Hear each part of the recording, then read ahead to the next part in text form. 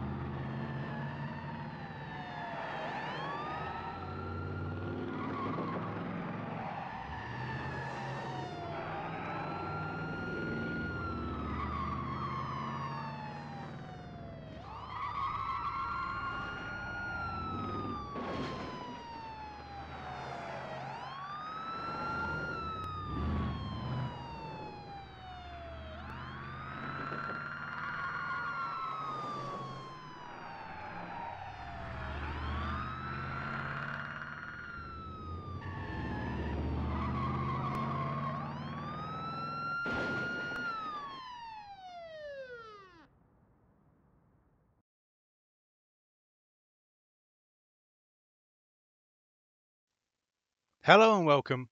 I'm Bio, and today we are looking at a Bio Classics. And today's Bio Classics is Driver for PlayStation 1. Oh, I have fond memories of this game.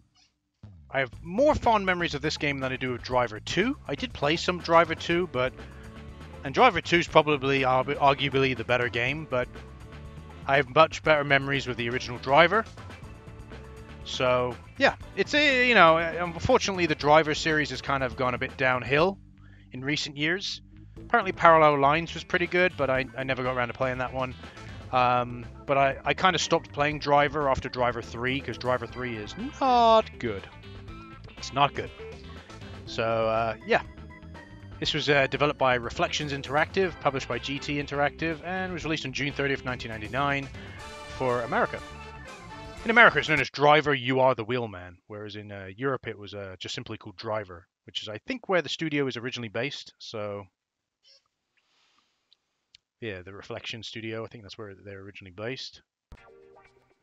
But this was such a great game. You had this big open world, and I know, a lot of people would look at this nowadays and probably say, "Oh, it's like GTA." It is kind of like modern GTA, and even Driver 2, even more so. Which you could even say they took inspiration, but take a ride. Well, I'm just going to take a ride, so don't have all the areas unlocked, that's fine. We'll go in Miami, and we'll drive during the day. But basically, the game has its missions, go and do this and do that. But the mode I played the most was take a drive. Just go out, drive around, get into mischief, and just have a good old time. So you had if we show map, you had this massive map. We're currently here. You see the little glowing dot or a white dot. But you had this massive map where you can drive around, and it felt massive, by the way. It felt really, really big. And you had like 4 different maps that you could play on. And you're driving in this car, and the driving just feels really, really good. It felt well, back then it just felt really, really good. And the whole entire point is to drive around however you see fit, really, and avoid the police. But you can get into police chases if you wish. It's completely up to you. But like I said, back in the day, like the driving just felt really, really good. Like the drifting, everything just feels really, really good. We're gonna go and cause issues for this police officer. There we go. Get him to chase us.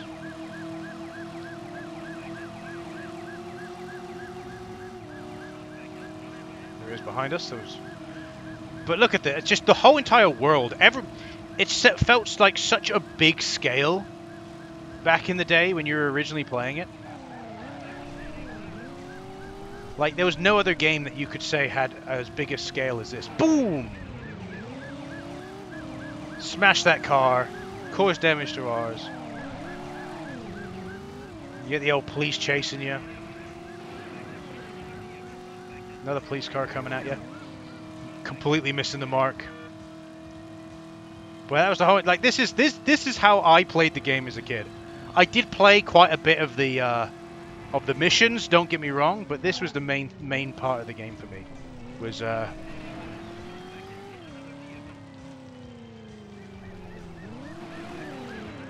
this was the main game for me. Just going around.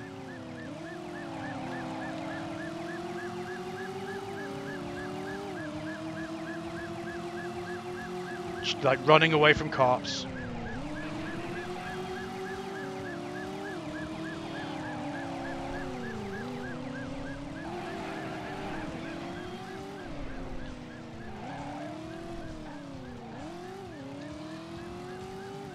This was the entire game.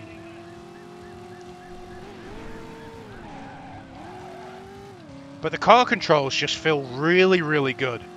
It just feels really, really good to play. The controls, everything. And as you can see, if you compared this to like modern day GTA, it is kind of like that, in a way. In a way, obviously. Kind of compare it to GTA 3 a little bit. I would say the driving in this is better than GTA 3, if I'm honest with you.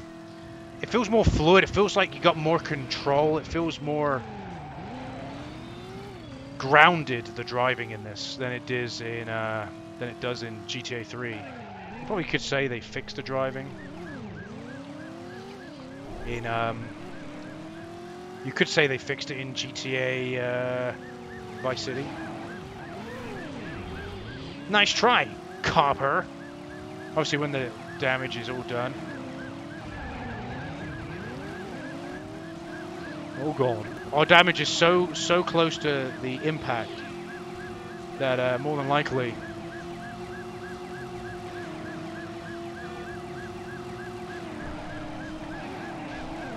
you've wrecked your car, busted. Wrecked your car, busted. Fantastic. And as you can see, there are pedestrians in the game. There aren't that many, but there are some. I'll have a little go on the other map as well. But this was driver for me. Just driving around. I spent hours just driving around. The controls just for the driving, really, really good. Really, really nice. Always best to do it in day. Nighttime just feels dark. Just feels dark. Fucking hell, it's nighttime, isn't it? Ah, the nostalgia. It just brings back so much good memories. But yeah, like I said, the driving controls are fucking great in this game. And like I said, like, here we go. Different car on the different map, and I think each map gives you a different car you drive, and they do have slight differences in how they control. In Driver 2, you can get out the car and basically steal other people's cars, just like Grand Theft Auto, funny enough. So I honestly do believe they took a lot of inspiration from the Grand Theft Auto series. Like, if I pause the game and show you the map for this game, look at the map for this one. Look at it. Look at the map. It's huge. Absolutely huge. And don't get me wrong, it is mostly just big long roads, but still, I just love this game so much. It's so good. It's like the other thing that I loved, and I guarantee you a Fraps channel will be watching this video and he'll be like, "Oh, I love Driver. I remember Driver." It's like you can actually see the damage on your car as well. That was another thing. You had the reflections on the cars. You could see the reflections going on. You had the fucking the damage appear on the car. It's like there were so many things that this game had going for it that no other game at the time you could honestly say had going for it. And like I said, combined with the driving controls being really, really good, it seems like there's a little bit of a frame drop here and there. That's just more than likely the emulator. It was like one of the most perfect, like, it's not a racing game, but perfect driving games around. It was just so good. It felt so good to play. Like the car sounds were... Oh, fucking fucked up that turn.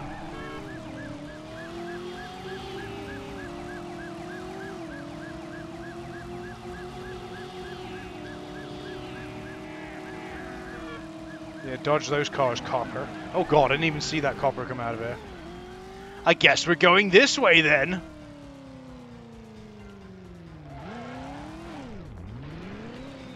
Oh, we can go in here. Try and get me now, copper. You wouldn't. They'll struggle to even get in here. But that's the thing, you could have these little secret things where you could go in here to kind of lose the coppers, because, yeah, they don't know how to get in here. They can't figure it out. And they're more than likely on the other side of here there's an exit. Highly doubt there's just one way in, one way out. Oh no, maybe there is only one way in, one way out. Oh, and there we go. But you see the smoke coming off the car.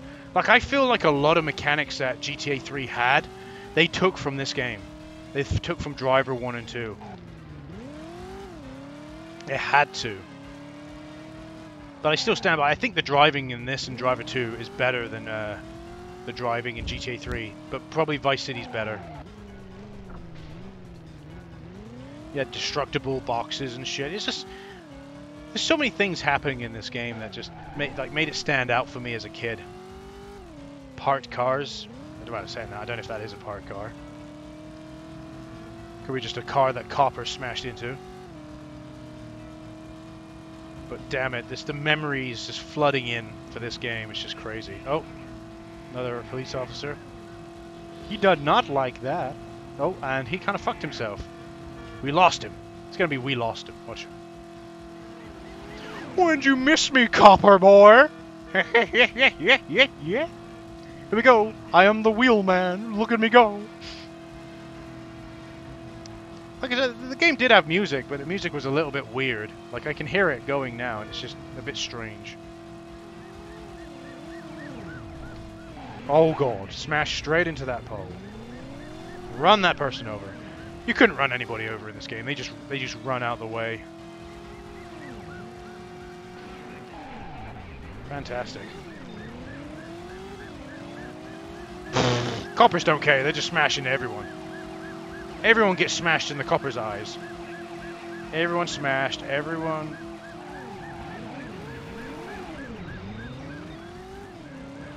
They just smash into each other. Fantabuloso. Let's go! Car pretty much on the verge of collapse. We'll stop playing when the car's damage is full.